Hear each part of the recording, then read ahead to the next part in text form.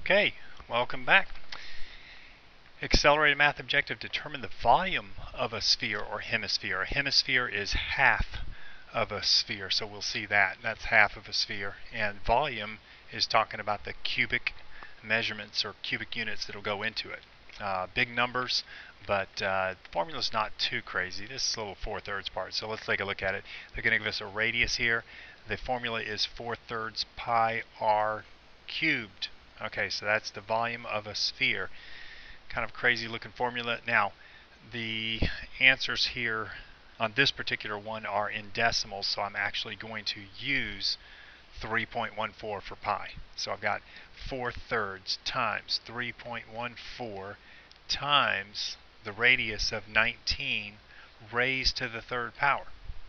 Alright, so the calculator I have over here doesn't have the best features on it, so I'm going to go ahead and get 19 to the third power, which just means 19 times 19 times 19. You may have an option on your calculator, hopefully, that lets you raise 19 to the third power. On most calculators, it's 19. You hit the little roof button. They call that a caret in mathematics. I call it the roof, and raise it to the third power, and you hit enter, and you should get this 6859 number that I got. So I'm going to put that in there, times the 3.14 and times 4/3. The 4/3 is a little weird too, and I don't have a fraction function on here, so watch what I'm going to do. I'm going to do parentheses. No, I'm not. I don't even have that function. Let me go to my tools and get the other calculator. No, I don't have that. Okay, so I know that I happen to know that 4/3 is 1.333333, and that's just 4. I guess I could have done this. 4 divided by 3. Get that answer. Okay. So 4 divided by 3, that's the 1.3 repeating. Now times that number times 3.14 and times 6859. Sorry for all the confusion there. And I get 28,716.3 blah blah blah. I'm going to round it off there. And this is in inches, and it's a cubic measurement because that's what volume is. So 28,716.35. A little bit of rounding difference, probably because of my calculator. Alright, let's move on to the next one. Volume of a sphere that has a diameter of 18. A minute ago we had a radius. All we're going to do is take that diameter, which is the distance all the way through the center and through the end of the sphere, and we're just going to divide it by 2. Divide that 18 by 2 and get 9. That's our radius. Another thing that's different about this one is all the answers are in terms of pi, so that's kind of good news. So I'm going to go 4/3 pi r cubed.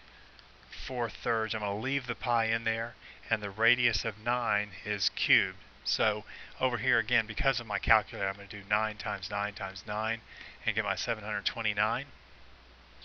And I'm going to so that's 4/3 pi 729. I'm going to use a little commutative property of multiplication and rearrange those, and I'm going to do 729 times. Now I'm going to go over here and do the 4 divided by 3 first to get my 1.3 repeating, times 729, and I get 971.9, or probably 972. And the pi is still there. Inches cubed. 972 pi inches cubed. Alright, now we're looking at a hemisphere. I told you earlier that that was half. Hemi is the prefix for half. So we got a half of a sphere, and our formula was 4/3 pi r cubed. We'll just do that, and we'll cut it in half. Simple enough. So take that radius, plug it in there, and work it out. Take the answer and divide it by 2. 4/3 pi. We gave a radius of 42.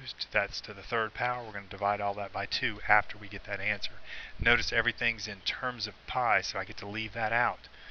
So I've got 42 times 42 times 42. Whew, it's going to get big. 74088.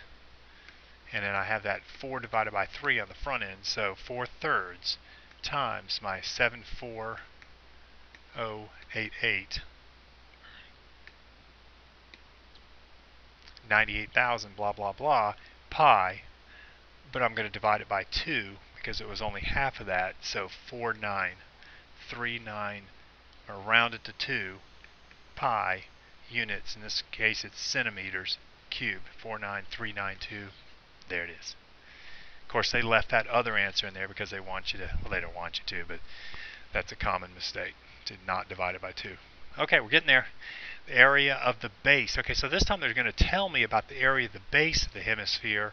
They're telling me that it's 81 pi. We know that the area and the base, of course, what does that base look like? Ah, that's right, it's a circle.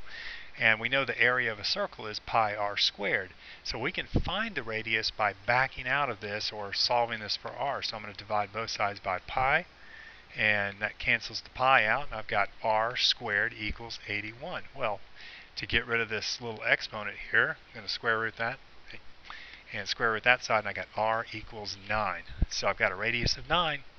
And now I'm going to go in, and again, it's a hemisphere, so it's only half. So I'm doing 4/3 pi r cubed, where r is 9.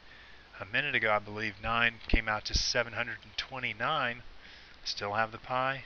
I got the 4/3. I'm going to end up dividing all that by 2. Y'all were going to think I was going to forget that. So let me clear all this. 4 divided by 3 times, there's that familiar 1.333, 729, 972, that's 972 pi, but I got to divide it by 2, 486 pi inches cubed.